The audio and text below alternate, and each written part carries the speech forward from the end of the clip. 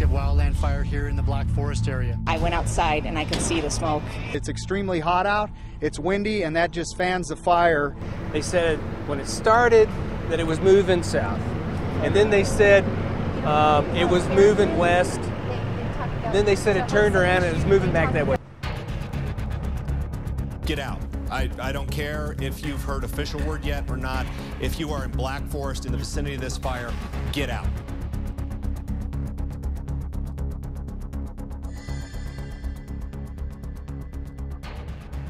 If my family was up here in Black Forest, I am not waiting for official advice. I am getting my family out of there right now because the fire weather conditions are so explosive.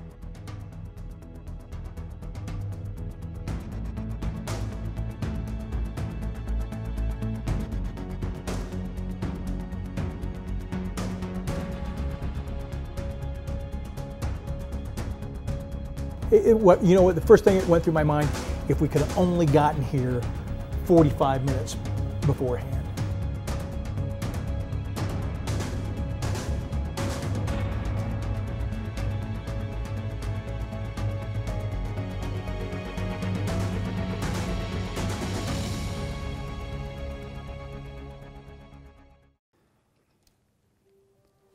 Told myself I wouldn't do this. It's still difficult because it was a loss, you know, and you still grieve. You know, the tears that you shed are the ones that you just couldn't get to. You just go, it's a crying shame that we just couldn't have gotten here 40 minutes earlier or half an hour earlier. Our bedroom was where you see the slab, and then the front entryway was there. It was a small little place, but it was comfortable. And people say, well, it's been almost 5 years. Go, you have not a clue. You know, I get to see it every day. I know people want answers, but I want to be right. And we cannot afford to guess. We better be right.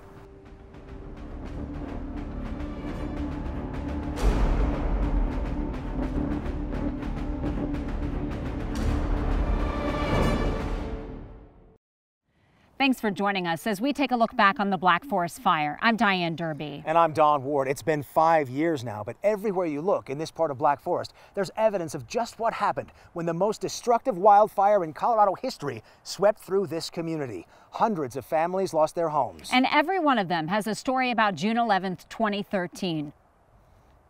11 News anchor Rebecca Hager has one story. And this is why he likes being out here. There's a reason families love living in Black Forest. It's just beautiful out here. People in Black Forest are kind of their own, you know, and it's special for everyone. You could see all the trees and all the mountains when you first wake up in the morning. When Jennifer Corbin Carson and her husband made Black Forest home in 2007, they never thought they'd be rebuilding 6 years later. You don't think it'll ever happen to you. Station just sadly reported that one structure is on fire in Black Forest. We're not sure if it's a home. But on June 11th, 2013, everything changed. We were in town, and my friend called me and said, there's a fire in Black Forest, and my heart just sank. So we planned as we were coming home. Their son, Patrick, was 11 months old at the time. As the flames spread, Jennifer, her husband, and then teenage daughter packed up 2 vehicles. They had an hour and a half. The houses on the other side of the circle were burning. The sheriff had come up and said, you need to leave now. I remember leaving, you know, going down the driveway and looking in the rearview mirror saying, you know, I wonder if I'll ever see this house again. After about 2 weeks, they were allowed to return to their home, or at least what was left of it. It was almost like you're going into a war zone, you know, because the Humvee was parked at Shoup and Black Forest Road. And, you know, there's still smoke. When we come up the driveway, it was very emotional. You know, the ashes, seeing your home in ashes, and, sorry. You know, you have to rebuild from scratch. You know, that's a home that you have with your family.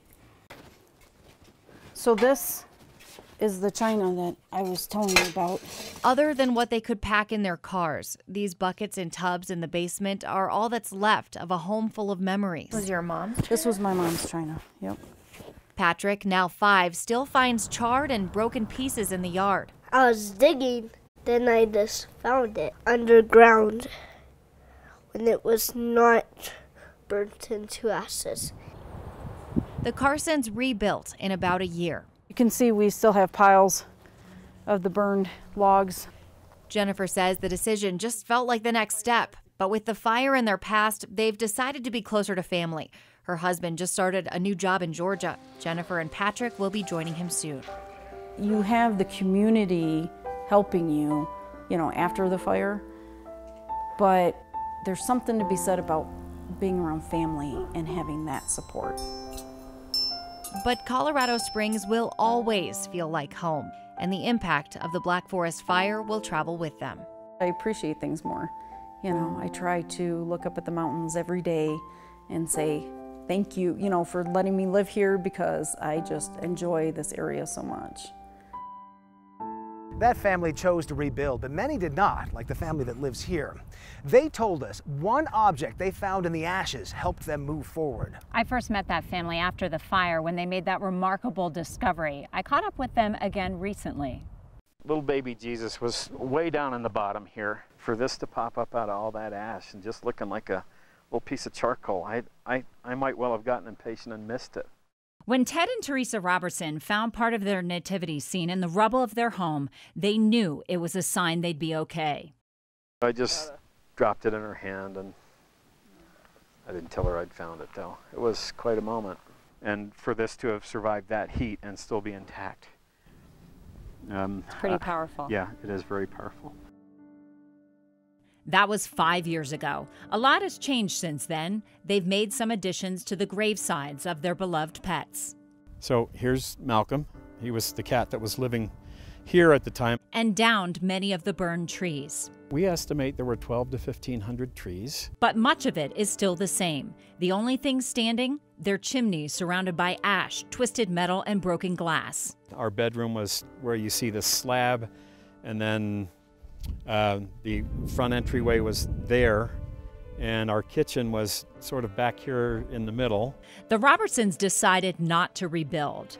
Teresa was raised in the trees. She was, since 1962, she was out here. She didn't think she could come back unless things were kind of the same, and that's going to be a long, long time. Ted vividly remembers the day everything changed. I was at my office, and a friend of mine was driving past from Monument and saw the smoke plume and called me, and he said, you might want to head out in that direction, which I did. He and Teresa were home for 2.5 hours grabbing what they could. Then an urgent warning to get out. The highway patrolman pulled up in the front yard and said, I want you guys to listen to something.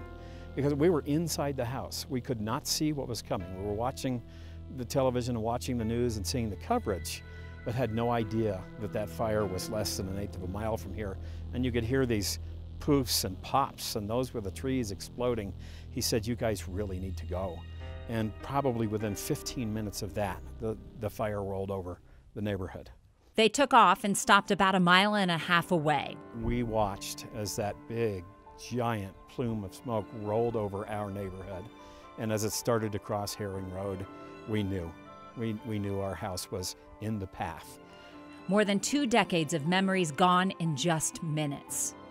We were sort of the unlucky folks in the middle where a finger of fire kind of reached up and took everything. Everything but the baby Jesus they found sifting through the ashes. That was a defining moment for us. That was the moment that gave us the hope. The fire moved so far, so fast, there was nothing that could be done to save some of the homes, like this one. But some houses did have a fighting chance, and we're about to take you inside one such fight with video from the Colorado Springs Fire Department. Fire crews scrambling to save what they can. This never-before-aired video shows a barn that was already gone. The mission here, to stop the wind-driven embers from igniting the house next door. Okay, work that line all the way up. Sometimes the mission is more intense. A 4-person strike team from the Colorado Springs Fire Department at the height of the fire with destruction all around. Their mission, to save this house. Steve, this was that day, and this was the northeast part of Black Forest, and this was a home that was clearly in imminent danger.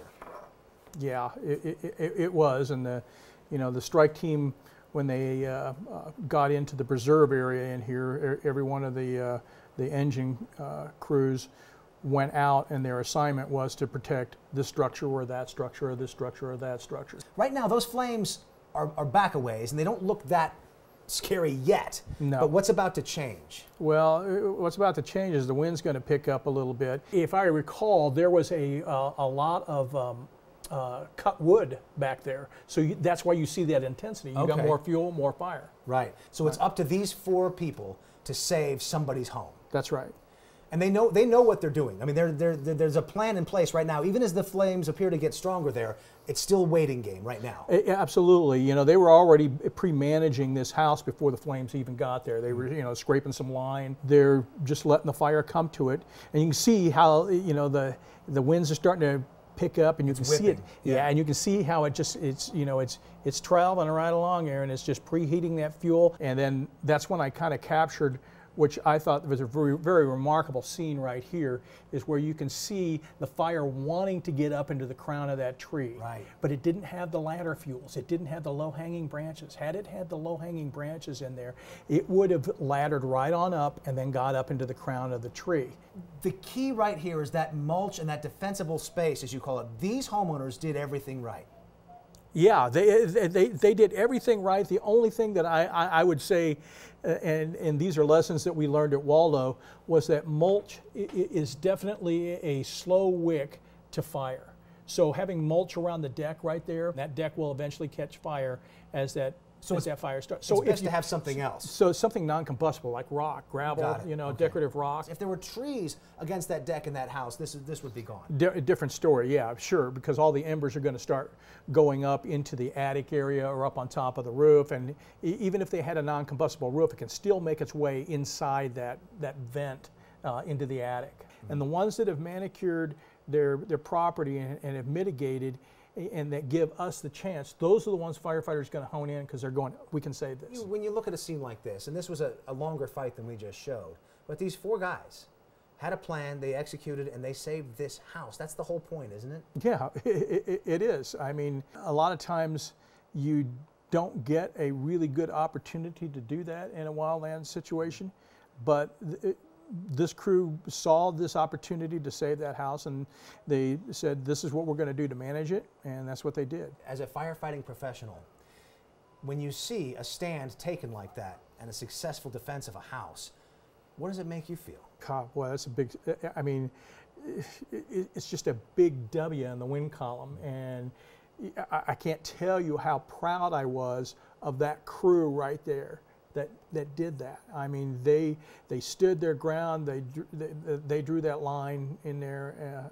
and they defended it. And that's a very, very good feeling. After this battle was won, 11 News was able to talk to Roger and Tana Faulkner. This was their house. It was just amazing to see the courage and the hero activity that transpired to save our home. I couldn't believe it was my house. I'm just watching the news like everybody else, and there's my house surrounded by flames, and there's firefighters standing there with their backs to my house facing the flames. I was grateful, I was shocked, I was in awe. Our crew was even there a few days later when they had a chance to thank the firefighters who saved their home. Thank you. You're welcome. That's what we do. You guys are awesome. Sometimes you're approached with the question, who's your hero? And you have a hard time answering that. Not anymore, guys. Not anymore. You guys are our heroes. Fights like this played out all over Black Forest, and the houses that could be saved were the ones that were prepared for this possibility. Looking back 5 years later now, for people who were here at the time, even some of those who weren't, what is the bottom line message from the Black Forest fire? There are some great lessons that we have to learn and that we have to share with others, and that's what I did with that footage. I shared it with departments. I had calls from firefighters that said, this is a good video to show our homeowners that mitigation does work. For me, my job was to document that and glean all the lessons that we could possibly learn off of that, and then share it with everybody as much as possible. That's why we shared it with you. We wanted the public to see this. That's why we shared it with all the firefighters. We wanted firefighters to see how well some of this mitigation works, and you don't get the opportunity to see it when it's going down. In the 5 years since the fire, this video has been used all over the world to educate homeowners about that crucial mitigation and to train fire crews on just what can happen in the heat of the battle. That's the lesson learned, but there's still a huge mystery surrounding the Black Forest fire. How did it start? As you're about to see, investigators know more than they're willing to tell us, but it's still not enough. 11 News anchor Adam Atchison talked to the sheriff. 5 years after the Black Forest fire, the scars still remain. But beside the charred reminders of what took so much and left so little, it's easy to spot new life. It changed the landscape of it, but we love being out here. The Hawkins family bought property that was once in the fire's path 3 years ago. They've built a brand new home, but Kelly says her kids still find pieces of the past. Charred spoons, silverware, the neighbors have really rallied together and supporting one another, whether it's supplying grass seed or providing chippers, just helping one another out to make sure that the area around here looks really good in spite of the fire. The community is more united, and they still share the same question. What caused the Black Forest fire? Today, the investigation is in the hands of El Paso County Sheriff Bill Elder and his team. Where does it stand? Where does the investigation stand today? It's an open investigation. We continue to get leads. We continue to get tips. The sheriff says he has 2 people heading up an active investigation. Part of their full-time job is to look into the cause and narrow it down. What have you ruled out at this point? You know, we've ruled out anything weather-related, anything natural. This was not spontaneous combustion. This was not a lightning strike. The Black Forest Fire Investigation Executive Summary, released a year after the fire, points out that wood cutting had been done in the area where the fire started using gas-powered tools and vehicles. It also says other residents had used their fireplaces.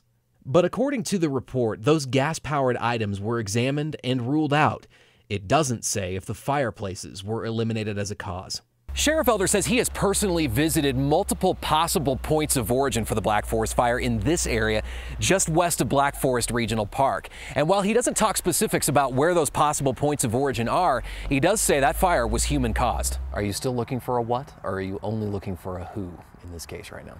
No, mostly it's a what at this point. I think all of the who's are fairly well encircled. It's more of a what. You know, I mean, there's still a possible who out there. We can't eliminate that. There's just a lot of work that's got to be done. And no persons of interest? Not that I'm going to talk about. There's a lot of things that we know that most people don't. And what I'm trying to do is I'm trying to get a really tight rein around some of those items. What's out there is everything from purely accidental, you know, to the potential of even arson. And that's a long way to go. And you sure don't want to point the finger. Like I said, you don't want to point the finger at somebody and be wrong. Elder says thousands of hours of interviews have already taken place, but he still invites people to call in tips. Because even half a decade later, there are still some things clouded in smoke in one of the state's biggest mysteries. You can rest assured that subject matter experts are continuing, 5 years later, continuing to study evidence, study interviews, study documentation, study fire patterns. You can't ask for more.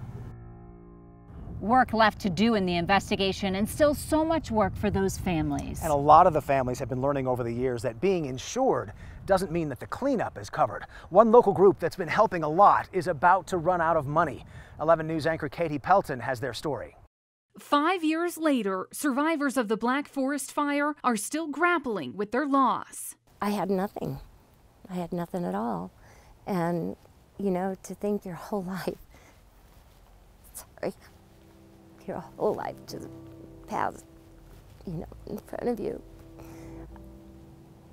It's still traumatic, Patty Olney remembers the call she got to evacuate. So I came in and got my animals out. I got nothing else. I got my dogs. I didn't even get my purse. And fortunately, I have a small motorhome, and I just stuffed everybody in there and left. But I'm certain my house was pretty well gone by the time I hit Meridian Road. Her house was destroyed. The fire chief called and said, "I can take you up to your house. I'll go with you." And it's a good thing he did, because you don't think that absolutely everything would be gone. And everything was gone. Everything. We found absolutely nothing. She says insurance covered her house, but the destruction around it was up to her. They don't do really anything for your property. A nonprofit called Black Forest Together was formed to help families like hers with problems like that. Without the support of these people and some of the others, I don't know what I would have done.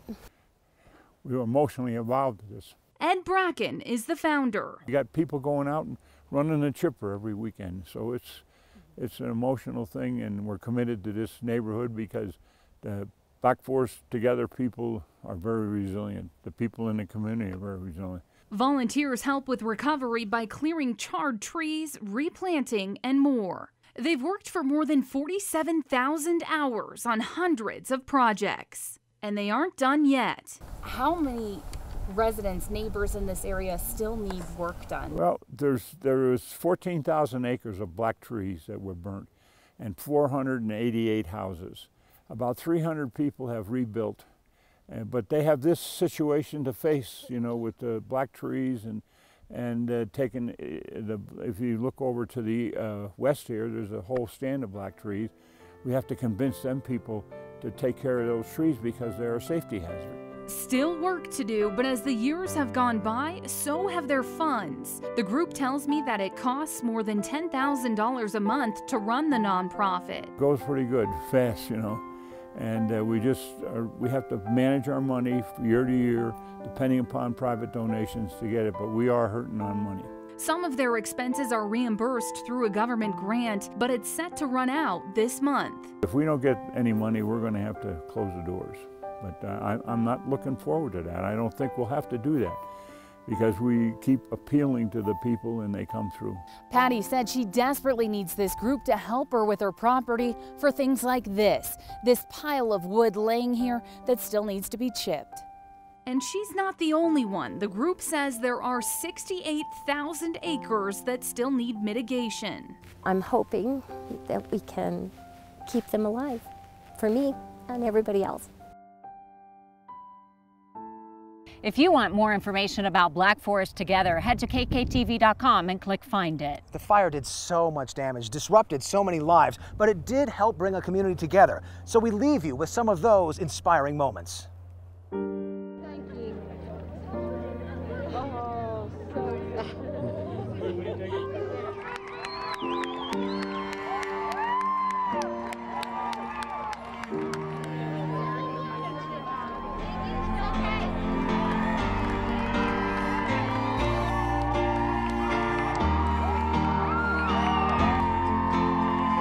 This is a bolt action pin made out of Moorwood. God bless you, brother. Thank you very much. So these are from all our kids here. So Gwen, take the opportunity to thank you so much. Thank you guys very much. Thank you very much. Did you get one, sir? That's wonderful.